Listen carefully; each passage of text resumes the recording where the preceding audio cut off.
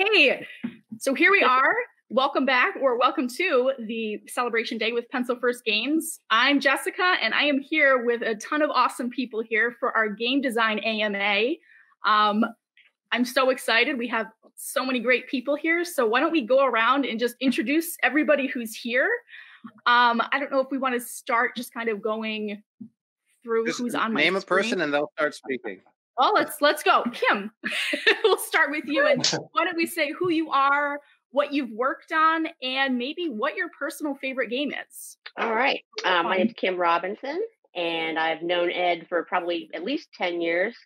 We first started working together when he was at Tabula Digita doing some video games, educational video games.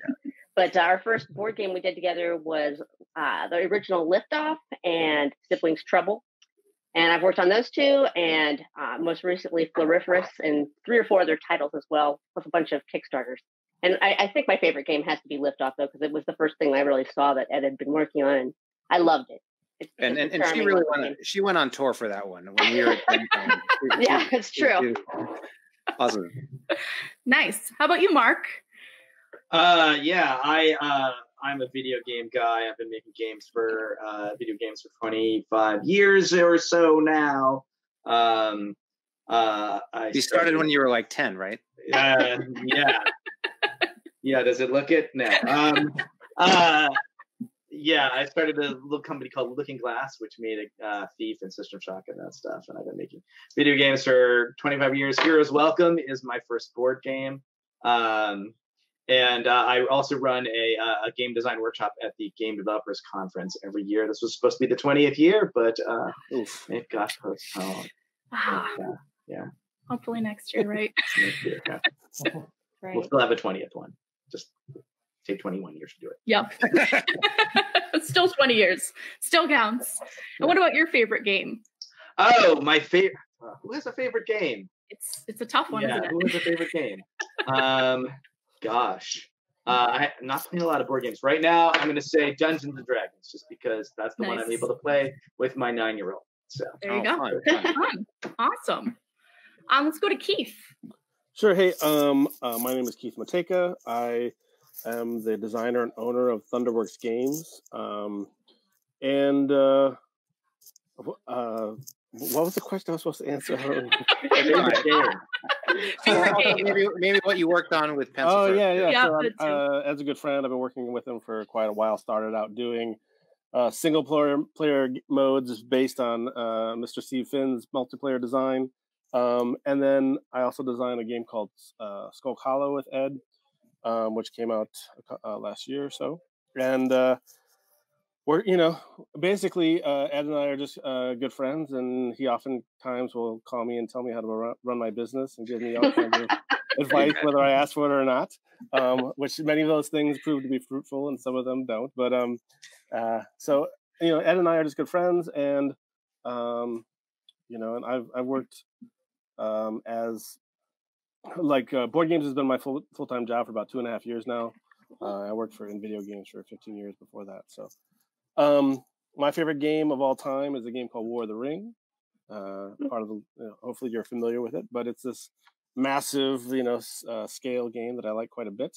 And then my favorite card game, thrown in a secondary here, is Glory to Rome is my favorite card game of all time. Nice. I think it's amazing. Nice. Cool. And the designer of Role Player. Let's keep. Yeah, I was going to say you might have heard of this little thing called Role Player. It's, some people like it. Just a few. All right, let's go over to Steve Finn, Dr. Finn.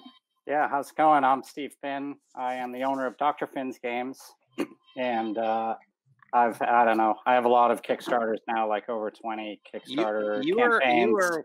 You've run a lot, man. You're in the top echelon of Kickstarter creators. And I have a lot of games now too. Like it's almost 25 or 30. I lose track, Yeah, it's true, right? And so I've worked with the Pencil First Games team on, what is it now, 4? 5? Right? Whatever it is. So we have Herbaceous Sprout, Sunset Over Water, the Whatnot Cabinet, and then the hard to pronounce floriferous. Hey, man, that's what's going to win. It's hard to pronounce and spell. That's great. That's a winning combination for a game title these days. No, it's fantastic. I just always have a hard time. Like, I have to concentrate when I say it. But soon enough, it will. When I say it enough, it'll come off smoothly. The thing I want to let out of the bag, I guess, is Keith and I's relationship is like, I've only met him a couple of times. I met you once. He's like a nice guy, but we have zero interaction. We met at PAX solo stuff, which I think is really interesting. Like, I give Ed the game, and then he gives it to Keith, and then Keith and I have no contact whatsoever. Right now, this is the closest I've ever seen us. Jeez. We met at PAX Unplugged last year. I'm sorry. No, I know. I mean, right. But in general, I was actually close. We were shaking hands. Ed likes to control things. Yeah. So he wants to make sure that, like, none of my ideas make it over to your side, and none of your ideas make it over to my side. Nothing I like more is when you guys counter edit your own rules against each other. That's the best. But no, it's fun.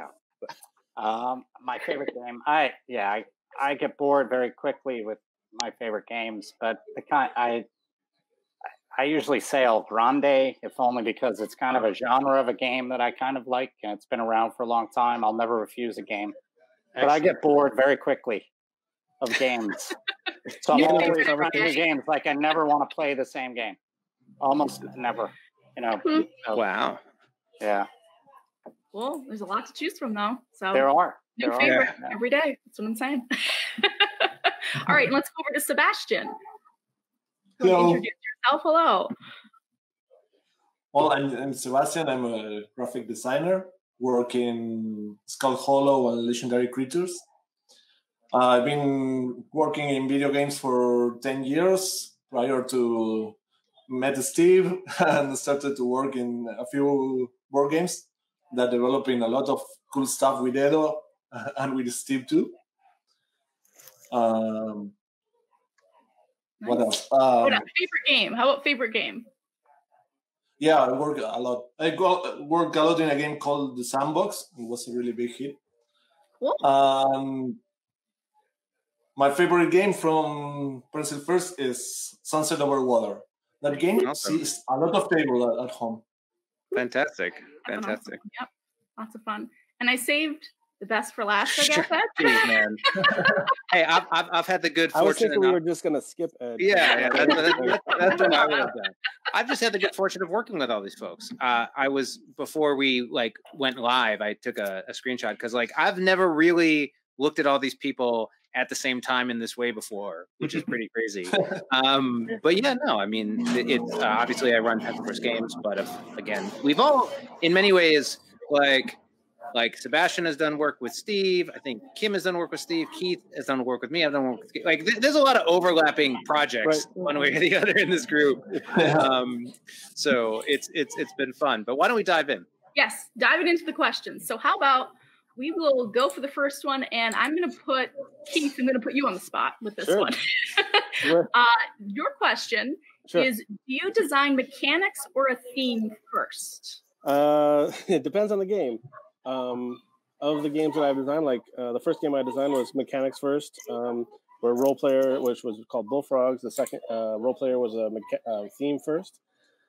I mean, my general, I think this is people say this all the time, but to me, theme is what gets people in the door, and the quality mechanics is what gets people to, continue to play it and want to play it over and over again. Both are super critical, and the integration of those two things is super critical. So, I mean, you just look for good ideas, whether that good idea is a mechanic or that good idea is a theme. I'm just constantly looking for good ideas, or if Ed just sends me random good ideas, which happens sometimes. You got to get on some of those. Just saying. So then either one is fine. But and they both both methodologies are great. But I would say I've been doing more theme first stuff lately. But if I fell into some random mechanic, I would definitely chase it, and then afterwards come up with 12 different themes and try to figure out which ones fit the best and which ones I was excited about, and then kind of apply it after the fact. That works. Nice. Great answer. Awesome. And actually, I'm curious because I think I know the answer, but then I actually don't know if I've asked. Steve, you're mechanics first mostly, right? Yeah. The way, well, I've changed. You know, the way that I think about it this way is I might have some really loose theme that just gets me in the door. It's an excuse for what mechanics I'm going to use. But anybody who plays any of my games knows that almost all of them can be just changed. The theme can be changed and it's still going to be the same game. I don't really care that much about theme integration. It's not personally what I do. Like, I never feel like when I playing a game, like I never actually feel like I'm immersed in a world. I always just see it as little pieces pushing things around like a chess game. Mm-hmm. So that's just the way, I mean, that's the way my mind is set. So I always am thinking mechanics first. Although, you know, I love the way that we actually started our working relationship. You know, I tell this story all the time, but Ed had done some reviews for some of my games, and we discovered that you grew up in the town basically that I was living in, right? Oh, no, or you close to. You were close to it, right? And so he was coming back one time. We met up, and then he showed me these great cards from Beth Sobel, and said, basically, can you like make a game with this? And that's kind of like the way I would operate. It'd be like, all right, I've got some stuff. What am I going to do? You know, what mechanics? Yeah, problem solving game design. Nice, cool. But it wasn't like, hey, I really want to make a game about herbs, or I really want to make a game about medieval monks, or I want to make a game about, you know, whatever. It's an excuse to put mechanics together for me. Great, awesome. How about, so we have game design, but also on this in our AMA here are graphic designers, which I think is sometimes another part of the puzzle that not everybody knows about. So Kim, I'm going to ask this one of you. Okay. What things does a graphic designer add to the product? Well, you know, really, there is no product until a graphic designer gets involved. Mm-hmm. I mean, you've got a great idea. You're going to have some beautiful illustrations, but someone has to put that all together and send it to a printer to be produced. And that's really what we do. But, you know, Ed, I've worked with a lot of different clients over my time being a graphic designer, which is a long time at this point. Ed is spectacularly buttoned up. He is very organized, and it makes, you know, doing our job a lot easier. But he's also really picky. He wants to do like 500 variations on something, which drives me crazy. But seven, Kim. I don't know how much they've actually spoken before. They're like, that's pretty good. Sebastian's like, you're describing Ed like I would describe Ed right now. Not good for you to put two of us together, I think. So it is a lot of fun. In the end, I have to say I'm really proud of every project I've worked on with Ed, because he is so demanding about it. He wants it to be excellent at the end, so we get a great product, and it's fun to be part of it and look at it and go, this was a great thing to do. And it also takes like a year. That's another thing people maybe don't know, is that it is a long time to get through a whole project. You have to kind of be, you know, focused in on it for a lengthy period of time. Yeah, but it's mostly fun. Good to know. Awesome. Yeah. Sebastian, did you have anything you wanted to add to that one as well?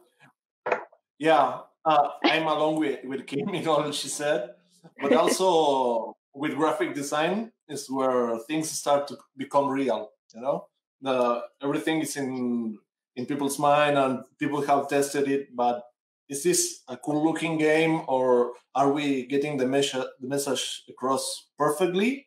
Shows up right when you start working. So it's like not only doing things look cool, but all the iterative process to make things polished happens when you start to lay hand on that. That's why the importance is not only to someone who can make things look good, but integrate things into something that becomes good. Cool. Yeah. What I would add there, I thank you all for the organization. It's nice for Keith to hear that, because he's the guy. True, you guys. He's like, Ed is the most disorganized person I've ever met. I was like, a little bit more attention to detail, buddy. Come on. Yeah, he's like, what are you guys talking about? So at least he got to hear it from somebody else. But no, how much are you paying these people? Yeah. What I think was worth adding on the graphic design side, it's really the communication layer between the game and the player, right? It's the UI and the graphic design is what makes the experience playable and transparent and work with the human mind. And so I think solving, whether it's the iconography or the flow of the image with the content on top, the font, the format, those are the things that make it very playable. And great graphic design makes graphic design transparent, right? You're just playing, you're not confused or lost or whatever. Think about the games that you've played with bad graphic design. Right. Not going to pick on any in particular, but think about like how you've experienced graphic design failures in a game. And, maybe that'll help you appreciate, graphics design successes in other games. Definitely. That's a good point. How about, let's see, we jump into another question. It's from chat. So hello to everybody who's watching right now on Facebook and Twitch. One question we had was, where do you start coming up with a plan for solo versions of a game? I think that's a Keith question. Oh, I was going to say, it's probably Keith. Before I answer how this question, I did want to note on the graphic design side, like, I think it's like the graphic designers are like the unsung heroes of all these projects, right? So they are like, the graphic design work is like, there's always a lot more graphic design work to get these things done than there are from the illustrator's perspective. And then when people pick it up, it's like they look at the pretty picture that the illustrator did, but like the amount of work that the graphic designer does in terms of like preparing files for submission and then just getting everything going together. Like, I mean, I grew up, well, not grew up. I'm a bass player at the end of the day. Like, I went to school for music, and like to me, like the graphic designers are like the bass players in your favorite rock band. It's like without them being there, the whole thing would fall apart, but nobody really notices them. Yeah, that's really sweet. Fun fact, I'm a bass player. Yeah, there you have it. Whoa. That was cool. It just like came up on screen, right? That was crazy. Tim had something to say. So the question about solo game design. So my general philosophy is when you're starting to work on a solo version of a game, the place you don't want to go is where like you have a totally different game that uses the same components. Like you want to you analyze the multiplayer version of the game and you figure out where the decision points are and where the interesting pieces are, and then you try to basically emulate those in some other kind of out of way, because there's obviously nobody else at the table. So the first place I look at is like figuring out where the interesting decision points are. I analyze like which parts of the game just like aren't going to work solo, and those are going to go away. And then once I have that up and running, then I end up trying to add in like a bell or whistle to kind of make the solo mode just a little special. So it's supposed to feel like the multiplayer game with like something a little cool and special for the solo person. So there's other like general philosophies about playing solo games, or like I don't want a ton of administration to do for this AI character because I want to be playing the game as a solo player, not like playing this random robot stuff all the time. And then just like ease of play, and you can also get into like what is the target in terms of how you want people to be scoring the game, because there's kind of two general methodologies. One being get a high score, which is kind of considered the old school way of doing it a little bit. And then there's like playing against an AI where you're trying to beat them, and there's some kind of variable difficulty, so you can like set your difficulty and try to beat them. The problem with the AI methodology is oftentimes to implement that, you end up kind of going against that whole flow of play and like ease of use. Like to implement a real kind of intelligent AI that is really satisfying, it ends up being kind of encumbered by a ton of administrative stuff, which I personally hate. So trying to figure out which one of those two paths you kind of want to go down, and then and seeing like if the AI path is tenable, or if maybe we're going to stick with the high score, which at the end of the day, I think is easier for kind of casual players to understand. It's like they're familiar with playing video games, getting a high score on Pac-Man.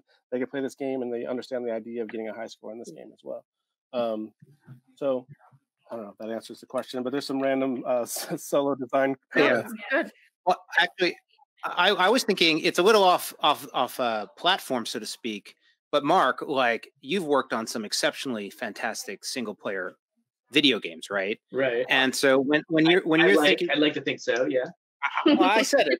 But like is when you're thinking about like, do you think there's any lessons that you can take from sort of video game single player experiences, which are, you know, the computer's doing a lot of stuff, right? So there's a lot of that.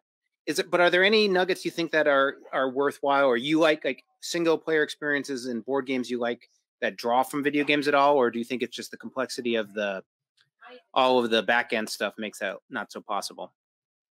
Well, I mean, I think in video games, one of the things you have that you kind of don't have, although you could have in board games, is like content-based games, right? Like a game like Thief, right, or a game like Half-Life, it's got a level design, right? It's got a bunch of content created by somebody for you to consume, and pretty much you are consuming it, right? Like you get through it and you're done. Like you could imagine, like a scenario book kind of single play mode for a game. I don't know if anyone's ever done that, where it's sort of like, okay, take this, flip over the next page of the book, and then do what the AI says is doing, and then you just keep doing it. You can imagine something like that. I don't know. Has that ever been done? I don't know. I think, there's been versions. Certainly in longer legacy game. I think you can play Gloomhaven single player, right? Sure. So that would, it's not really built that way, but it's sort of that idea of like. Yeah. Gloomhaven is a co-op game, right? Right. So, lots of co-op games. Probably not Hanabi, but lots of co-op games you can play single player. Yeah. Really play some multiverse single player really long. Right. But focus on that single player adventure experience. Right. Yeah. So, but I think maybe in the sort of old school arcade game kind of world where you're just kind of creating like these ramps, like a Defender or something like that, where you're just kind of creating a formula for escalating challenge, right? That, that people can, maybe there's something there. Like the Agricola app, right, has their single player mode where it's not just beat your high score, but it's also beat your high score and carry over some persistent stuff from the last game. Right. So there's like some escalating challenge and also that. Yeah, those are the great benefits of a digital game where it can remember these things for you, and it can take care of all that administrative stuff that like a single player board game player has to do manually.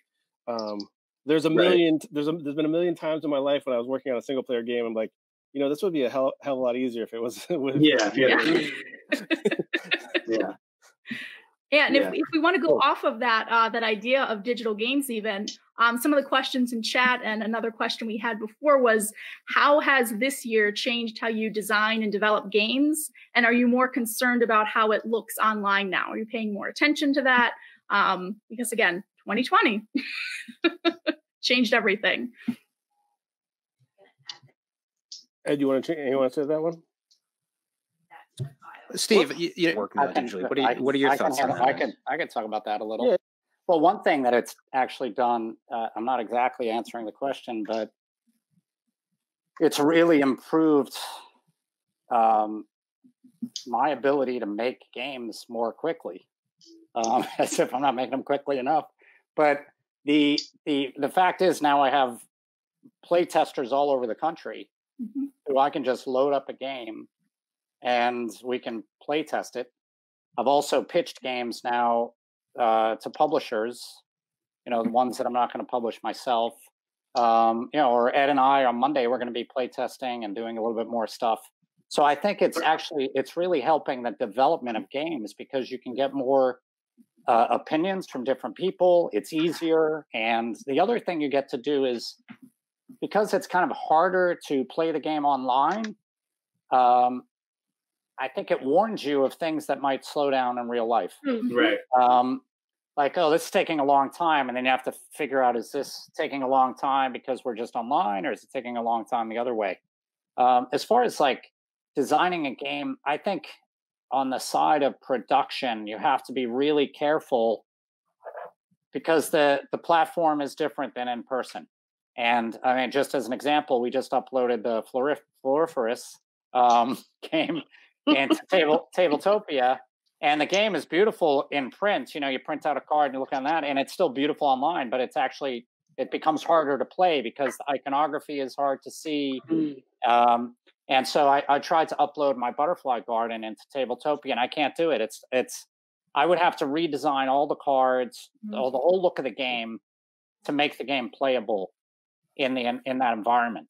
Yeah, the Faliferra is so undersold how great the game looks and feels. We were like, we're not showing it. I mean, I'll show it in my hands or something, but we're not. Right. I'm not going to put a Tabletopia up right now because it's just underwhelming to the point where it's like, forget it. It's just not working right now. And I think it's not.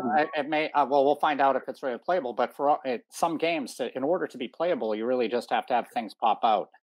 And in real life, these things can pop out because of the great work of people like Kim and Sebastian, right? But the design inside of a online environment is very different. Colors are different.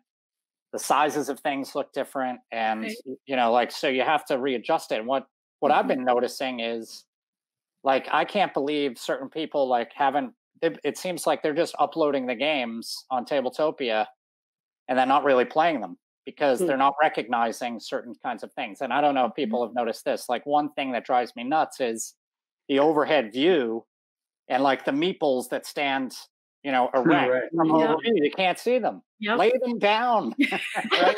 Or make them in a card. The other thing people don't know how to deal with is polynomial games because they don't know how to deal with the missing corners. And so anybody out there that designs things, that my trick is to make them all cards and not tiles, because then the cards will lay flatter on each other. But there's things like that as you design the games, and whether Tabletop Simulator or Tabletopia, you realize, and it's a different space that requires different graphic design, different choices of components, and all that.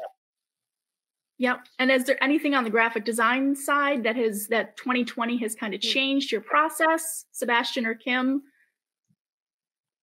Not really. I mean, like, as a freelancer, I've worked out of my house forever.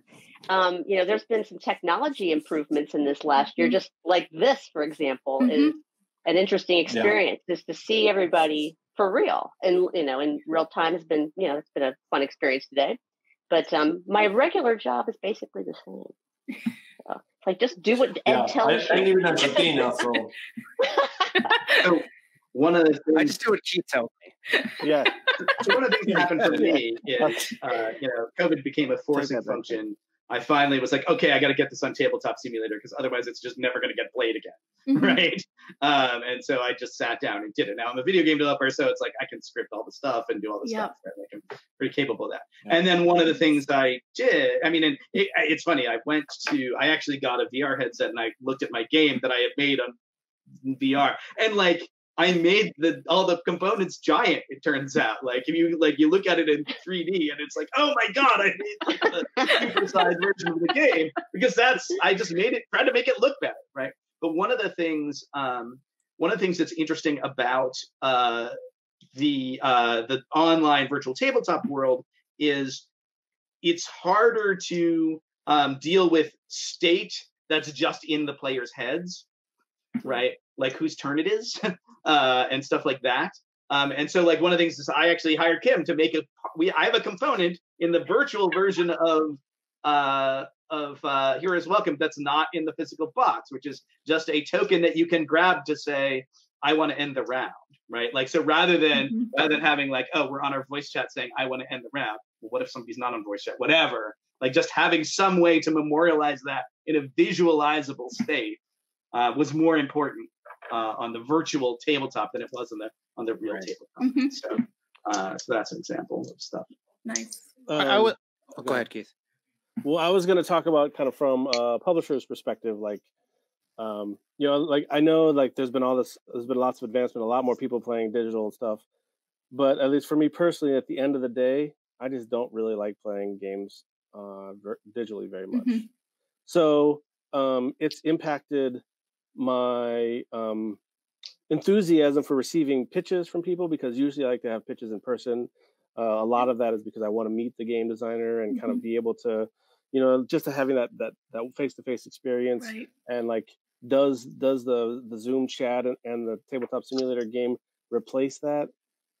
Kind of, So like in 2020, I've been, especially because in 2019, I went to 12 conventions, and it's like in 2020 I went to 2, and in February and March. Yeah. So I'm at home a lot more. I'm in the office a lot more. So I've just been executing on the things that kind of were already done or really close to being done, with the hope that like in 2021, like I can kind of get back in gear.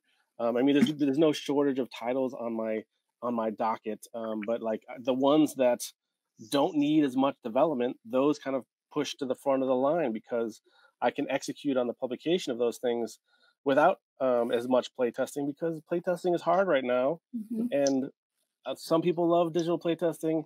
I struggle with it personally, and I still do it, and I will often kind of times like have contractors do additional playtesting as well.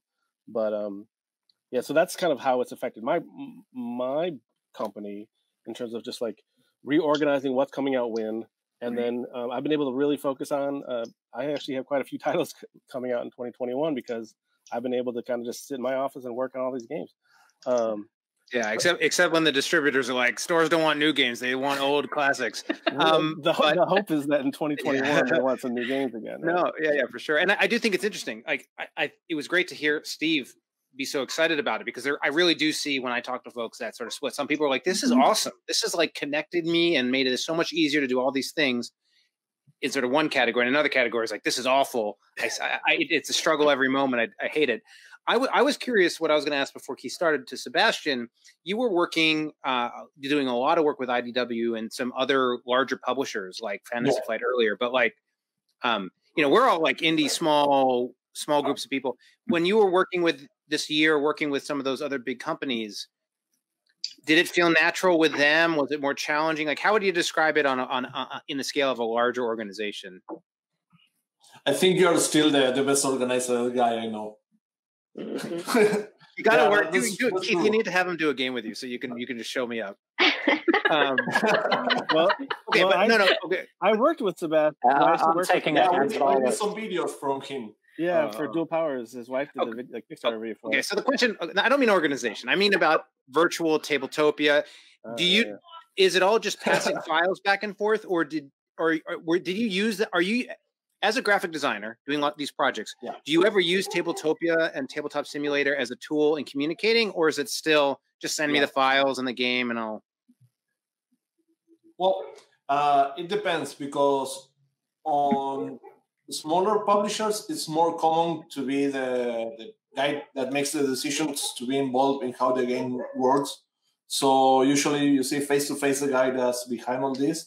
In bigger companies, you have like a lot of layer, like the producer, the boss of the producer, and some bosses I don't know because I never get to deal with them. So sometimes you get a basic idea if the designer is involved, but sometimes they just deliver the game and they move out. So I still think that the organization is even tighter. When I say you are one of the most organized, it's not only because you are trying to look okay, but because in the process of being such involved in the final product, you have to take out the dialogue, the talking every day is closer. It's a little more packed. It feels more like a team. For example, I work in a few games for Fantasy Flight. They are awesome to work. They are super organized. They have everything just on point. But I don't get to know the whole theme because the theme is huge. They have someone who only do rule books, someone who, like me, do the creative side, but not the production side. So you feel more like a little piece in the big machine. When you have a mid-sized publisher, I think is the ideal way to feel the love. You can get some stuff, but you feel the love more. Yeah, it's interesting, the board game companies versus video games. I mean, a lot of us have backgrounds in video games. They tend to have that sort of team-centric approach, from my experience. But cool. Can I just add in one thing about this topic? Because Kim and I, maybe last week or something, this was the first or second time now I've met with a graphic designer on Zoom or whatever it was we used. And I loved it because I was able to describe the board, because I felt like this particular board that I'm working on needed a particular kind of thing, and I was able to much more easily describe it in person, which I'd never had that before. So now I feel like I'm working on another game. I feel like anytime there's anything at all that's even questionable, I'm just going to say, can we meet online and talk about it? Whereas in the past, it would always be, I'm typing on an email, like, can you make it so that you do this? And it's like I want a 90-degree angle with like that thing in the back. And you can't, it's hard to explain things in words on, in print. Yeah. So the conversation, I felt like the conversation with Kim in like 10 minutes saved me like 2 hours. It was very efficient. It was like, boom, this is what I need. Yeah. Though interestingly, that's something you could have done 4 years ago. No, right? exactly. This is more like but now everyone's just so used to, hit join meeting, hit this, like the video chat and video conferencing as a function of like a calendar invite or a button, like you're in Discord or in Slack and you just hit talk. I think that's really how it's become so transparent and easy to do. Yeah. And I think it's a lot about just like user familiarity, right? So the pandemic has forced everybody to learn how to do this, and now everybody knows how to do it, So whereas in before there was like friction and barrier to entry for people who just wasn't familiar with that technology. Yeah, but now everybody's using it. Yep. We're all used to it. So we talked about, Keith, you already said you have like 5 million projects in 2021 coming out, right? So, but maybe 4 or 5, but yeah. 4 or 5, a little more reasonable. But if we want to go through and just talk about what everybody's currently working on, what's coming up, what you're excited about, we can kind of go around and just hear from everybody. Get your pitches. So we can start. Where do we start? How about Mark? And they don't have to be like they don't have to be Pencil First Games things, right? Like whatever you guys are. Yep, whatever you're working on. So you called me? I'm putting you on the spot, Mark. All right. So obviously I have a day job, but I've been working on a space battle PvP roll and write. Cool. With asymmetric ships. I spent a fair amount of time trying to build. I built the game sort of digitally, not with any graphic design or anything, but so that I can. I built an AI to play it against itself, so that I can balance the asymmetric ships against each other, and I've had mixed success with that. But that's kind of what I'm up to. Nice, sounds awesome. How about Steve? What are you working on? Right now I'm working on, I think, like 6 games. The way that I'm now moving Dr. Finn's is I'm going to have one big Kickstarter a year for the following line of games. So in the summer, I had a Kickstarter for my 2021. And I'm also going to use all the same size box, and they're all going to be around the same price, so that I could just make the Kickstarter really streamlined and just say, 1 game for this amount, 2 games for this amount, 3 games for this amount, and all that.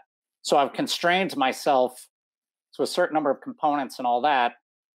These constraints actually work really well with my relationship with Ed and Pencil First Games, because they're still the same kind of smaller box, not a whole lot of components, $20 to $30, whatever, 40, like that price range.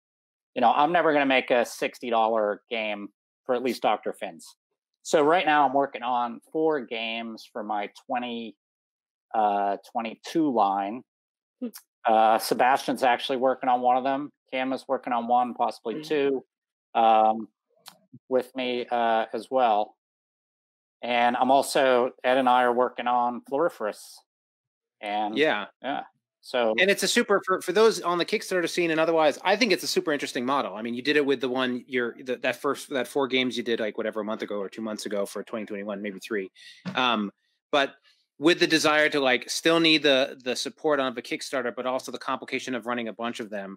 I think it's a very interesting. I don't know of anyone else that is doing it this way, except for like Calliope Games did the like Titans of Gaming one, right, which I don't know whatever happened with. Maybe they're still shipping games on that one, but it's an interesting approach for sure. Yeah, well, I've been doing this a long time, and this is actually now made it possible for me to, because I'm right now in the process of shipping. It's made it possible for me to do a better job of duty-free shipping around the world, because my projects never really broke 1,000 backers despite how many I had and all the reviews of positive stuff. So I'd end up having 30 games going to Australia, and you just can't have that much. That few, and still make it viable. But now I've multiplied all the numbers by 4, and now I'm shipping 400 games to Australia, and that actually then now makes it all possible. Or 1,000 games to Europe as opposed to 250. So I think this is going to work. Let's just hope that the shipping. I don't know if anybody saw that picture of the shipping of the ship recently. The container. I wasn't sure if that was no, it's real. It's real. And I was like, I'm glad I got insurance. I know it's it's the availability bias for those who are familiar with this. You see something, it's like you're worried now about it. But that's why I now have insurance for all my containers. Yep, makes sense. So we have about 5 minutes left if we want to get through. Let's hear what Keith is. Keith, same thing, but what games are you working on, Keith? I'm curious here. So, all right. So, Role Player Adventures, I ran a Kickstarter for last summer. That's coming early summer. Super, big box games, $130 MSRP. So nothing that Mr. Finn would ever do, but it's a huge narrative game that I worked on for a very long time, and I'm very close to. Cartographer's Heroes is the follow-up to Cartographers. That ran a Kickstarter in the fall. That's coming in early summer as well.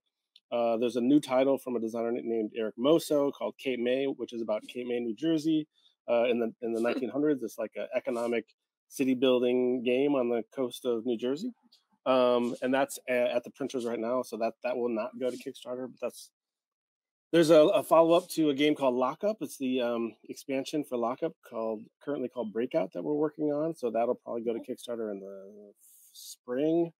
And then there's a couple other unannounced titles that are in the Role Player universe that aren't that are mechanically divorced from everything else that's in the universe that are coming, so that's exciting. Nice. And we're starting to work on the second expansion for Role Player Adventures, so maybe that'll go to Kickstarter next year. We'll see. So, and then there's also a game called Theme Parks that we're trying to finish up with Vincent Dutray on art. That's about building theme parks. It's like a medium light Tetronimo game, but it's got some cool bits to it for sure, and you should check that out. And there's probably other things I forget. Keith has been busy. He always is. Yeah. So what about Kim and Sebastian? I know we kind of had some crossover with some of the projects you were working on, but anything else you're excited about? It's coming up next year that we didn't touch on. My big thing is Floriferous. So that's going to be a month of doing the rule book here in the box. That's the biggest thing on my plate right now. But I know there's more coming from Ed, and we briefly talked about a few projects, but that'll be down the road. Yeah. Awesome. And Sebastian, did you have anything else? Yeah, you can check the Batman the Animated Series board game that we'll see the light next year, I hope. It was a big game. Took most of my year, but I'm really proud of that. Excellent. Awesome. And Ed, did you have anything else you wanted to get out there? I mean, I'll just quickly plug what's coming up from Pencil First. Then, so I didn't want everyone to just talk about it. I was much more interested in your answers that you gave. So for Pencil First, there's Floriferous. That's with Steve and Kim, and eventually, once we're done, we'll pass it over to Keith, so those guys can't talk with each other. And so that's that. We also have the 100 Tory Diverging Paths expansion, which is with Scott Caputo, who couldn't make it to this chat, and Vincent Dutrait, which is fantastic.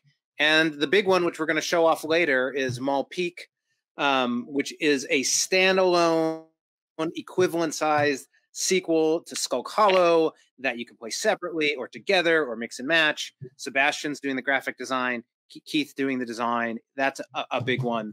Every opportunity for Keith to continue to point out how disorganized and not attention to detail I am. I just want better. He always wants better. But that's why it's so good, because he wants better. But anyway, so those are really the big projects. Apparently, I'm looking into a holiday themed herbaceous because that came up this morning, and so now we have a path to that if we want to do it. Even though Is it done yet? No, it's not. It's not done. It's not done. Yeah. But I want to get paid again. Yeah, let's do it. And then, there's a couple other on the horizon projects I'm super excited about. One is expanded deluxe edition of the Siblings Trouble, which has a bunch of new content. It's a favorite game that doesn't fit any category well enough to be a success, but I'm still gonna do it anyway. But then also a big game, Time Empire, with another one with Vincent Dutray and Sebastian. So I'm excited about that. Nice, awesome. Sounds like we're going to have a good 2021. Let's hope so for this year. Really, it's got to be better than this year. So we're just going to push into it. The bar is pretty low, yeah. Well, that's about it. We hit the end here, but it has been great talking with everybody. I learned a lot, had a lot of laughs. It's been wonderful. And thank you to everybody who tuned in, asked questions, and just was involved in this. We're really excited about this community. And like you see here, I mean, people in this industry are approachable. We love to talk about games. So this has been great. Anybody else have anything else in closing to add to this? Just thanks to everyone for taking time out of your weekend to participate. I appreciate it. It was a lot of fun. Awesome chat. Really insightful. Thanks to Ed for running this awesome company and getting this awesome group of people together. Yeah. Bravo. Yes. All right. All right. Thanks everybody.